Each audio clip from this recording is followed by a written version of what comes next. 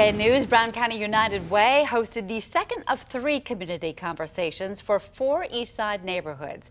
The neighborhoods include Navarino and downtown, and today Whitney and Joannes Parks were the topic of discussion at Green Bay East High School. The conversations held today help drive a vision of growth for those areas and the people who live in them.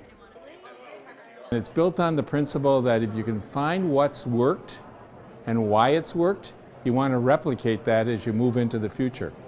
You don't want to build something on your weaknesses, you want to build your future on your strengths. The last of these conversations about the downtown neighborhoods will take place next Monday at the Aging Resource and Disability Center in downtown Green Bay, starting at 5:30 p.m.